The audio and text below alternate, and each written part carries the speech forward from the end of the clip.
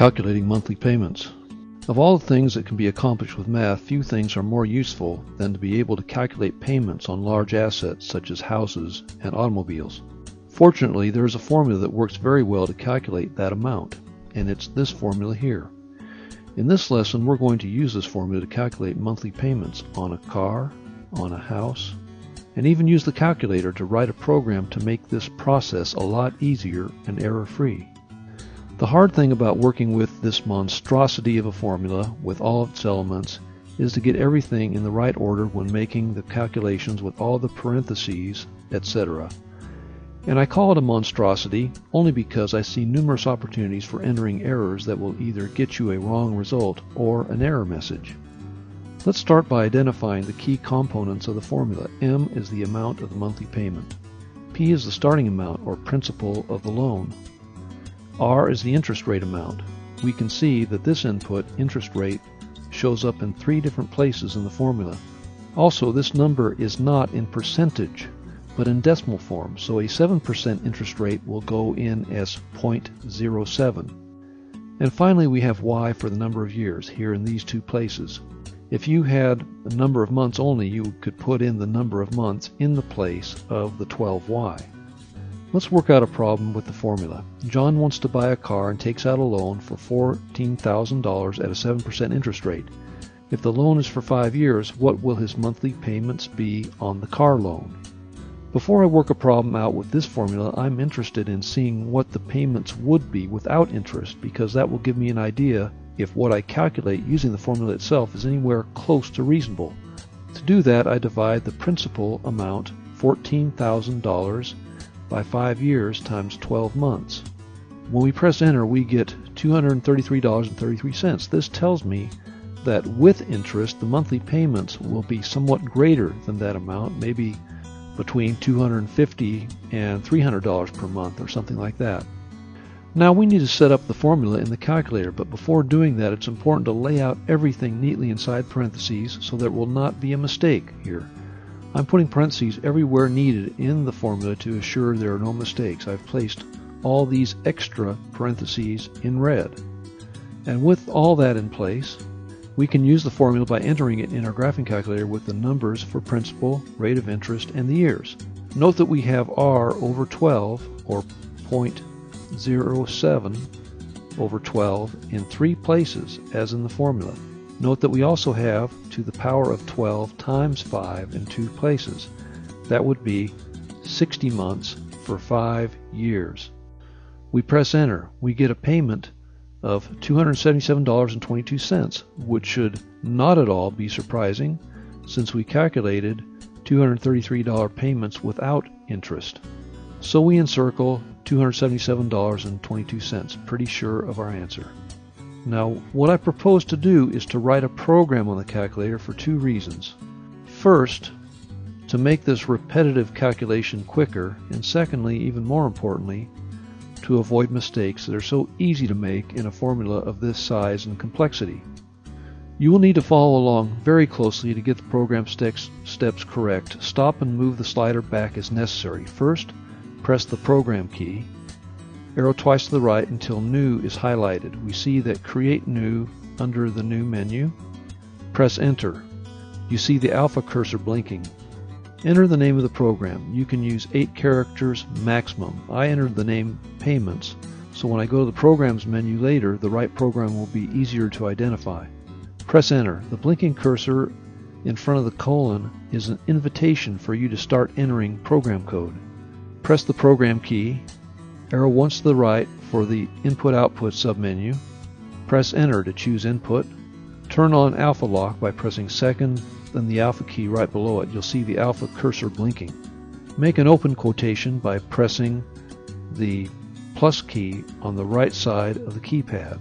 Enter PNCPLE. Why not the whole word principal?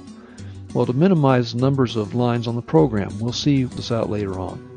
Now we're going to put in an equal sign by pressing second. We have the up arrow blinking. Press the Math key at the left of the keypad to get the test menu. Choose the equal sign by pressing Enter. Create a blank space by pressing Alpha, then the 0 key at the bottom of the keypad. Make a closing quotation mark by pressing alpha, then the plus sign key on the right of the keypad. Press the comma key above the 7 key. Enter P by pressing alpha, then the 8 key. You have now entered the first line of program code. Press enter. Now it's ready for you to enter the next line of code, which will be very similar to the first line. Press the program key between the apps and VARS keys. Arrow once to the right for the input-output submenu. Press enter. Turn on the caps lock by pressing second, then the alpha key. Enter the open quotation mark, then APR for annual percentage rate. Access the test menu by pressing second, then the math key. Press enter to put in the equal sign. Make a space by pressing alpha, then the 0 key. Make the closing quotation mark by pressing alpha, then the plus sign key on the right of the keypad. Press the comma key above the 7 key. Make the R by pressing alpha, then the times key on the right of the keypad. Press enter. You have entered your second line of code, and we are ready for the third line. To start the third line of code, press the program key. Arrow once to the right to the input-output submenu. Press enter. Prepare to enter a string of characters by entering second, then alpha. Enter the opening quotation mark, followed by years. Go to the test menu by pressing second, then the math key. Press enter. Create a blank space by pressing alpha, then the 0 key. Make a closing quotation mark by pressing the alpha key, then the plus sign on the right of the keypad. Press the comma key above the 7 key. Enter Y by pressing alpha, then the 1 key. Press enter. Now we have put in 3 lines of code that give us the inputs. Now we're about to enter the code giving us the answers or display based on the input values. Press the program key. Arrow once to the right to the input-output submenu. This time press 3 for display. Press second, then press the alpha key. Enter monthly payment in quotation marks. Press enter. Now press the program key. Arrow once to the right. Press 3 for display. Press second, then alpha. Enter amount is in quotation marks. Try to put an open space after is and before the final quotation mark. Get out of alpha by pressing the alpha key. Enter the comma above the 7 key. Now enter the formula precisely as shown. Every parenthesis must be exactly right or it won't work. I'm sure you'll need to stop the video to enter all this. So just pause and put it all in, please. Now the program is written. Exit out by pressing second, then the mode key for quit. Now we'll see if the program really works. Press the program key, choose the payments program, press enter again. We're going to take out a $120,000 loan to buy a house. Enter $120,000. It was shortening the word principal that allowed us to get this on one line, which helps us now and later. Press enter. For this loan, we're getting a 5.5% interest rate, so enter 5.5. Press enter. We're getting a conventional 30-year loan, so press 30, enter 30, press enter. We see that our payment is $681.35 per month on this loan. It was shortening that first line with about principal that enabled us to get all the key information along with our answer in a single view screen display. What if we wanted to use this program to make payments for a certain number of months and not years? Let's buy, for instance, a computer system for $800 and finance it for 14 months at an interest rate of 12%. Enter $800 for $800 and press enter. Enter 12 for an interest rate of 12%, then press enter.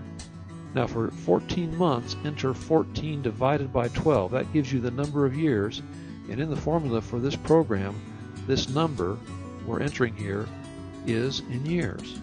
Press enter. The monthly payment amount is $61.52.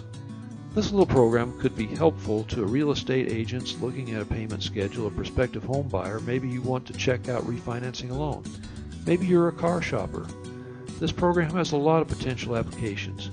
Can math and algebra have great real-world value to us? Of course. This has been Calculating Monthly Payments. Thanks for viewing.